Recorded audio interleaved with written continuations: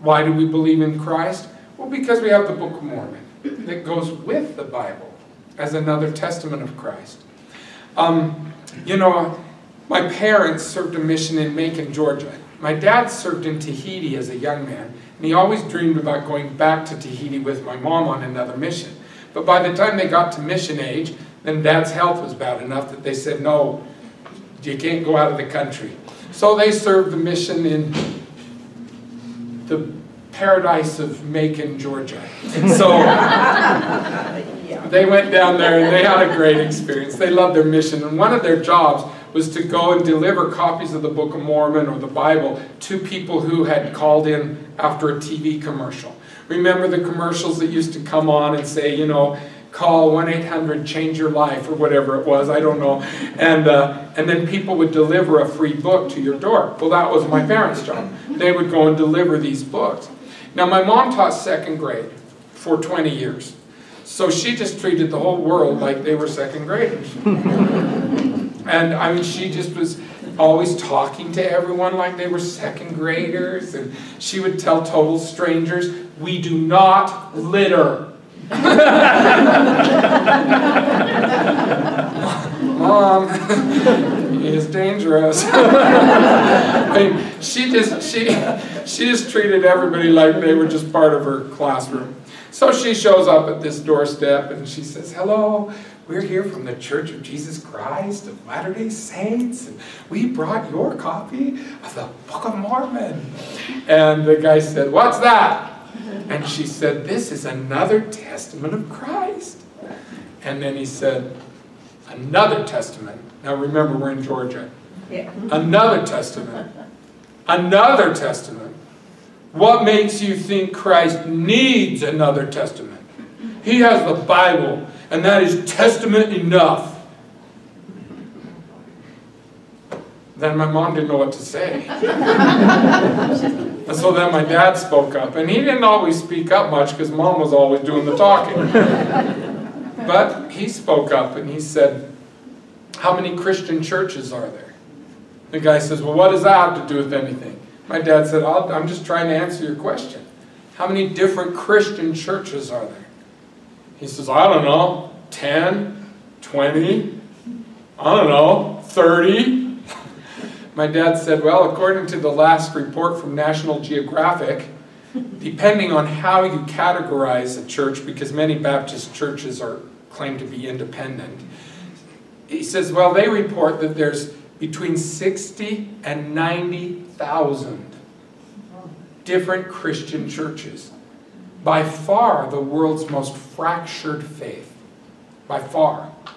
As you look at all the major world religions, Christianity is by far the most fractured.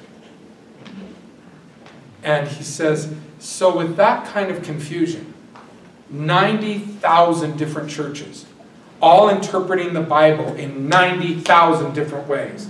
This one's saying, oh, baptism is by immersion, and this one's saying baptism is by sprinkling, and this one's saying baptism is not essential. It's a work, and it's not essential because we're saved by grace.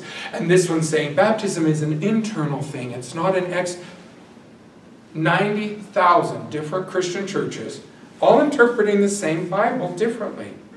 This one's saying, I'm against gay marriage because it says right here in the Bible. And this one's saying, I'm for gay marriage because it says right here in the Bible. My dad says, with that kind of confusion, what makes you think Christ would need another testament to verify the truths of the Bible and to clarify the truths of the Bible?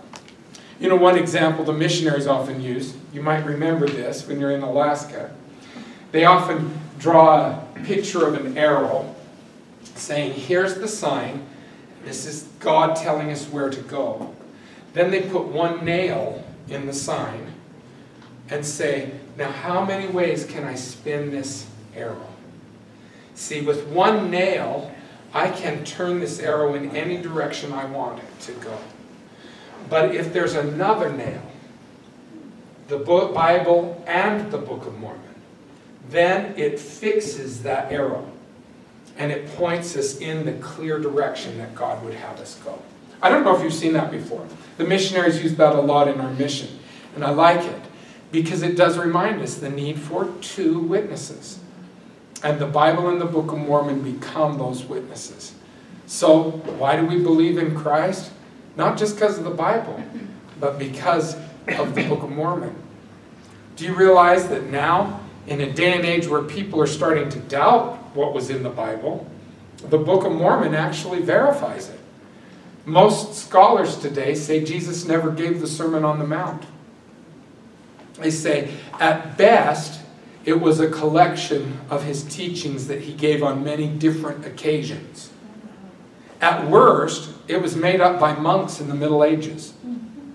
But they don't ever believe that Jesus gave the whole Sermon on the Mount as one sermon. Well, as Mormons, we're not too affected by any of that. Why? Yeah, because he gave it again, word for word, in the Americas. See, we don't have to blink for 2 seconds and wonder whether he gave the Sermon on the Mount, because he repeated it for the members of the church in the Americas. See, isn't that interesting? That while the world debates, we know. We know. Yeah, why do we believe? Because we have the Book of Mormon.